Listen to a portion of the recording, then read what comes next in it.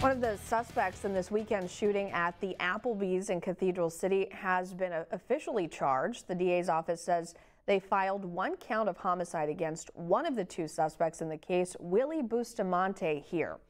The other was not charged due to what they say was a lack of sufficient evidence and was released yesterday. The murder happened at the Applebee's restaurant on Date Palm Drive Sunday night. Police say Bustamante shot and killed 31-year-old Ernesto Arroyo during a fight. He later died. Bustamante is set to be arraigned later this afternoon. Stay with News Channel 3 for the very latest developments on this story.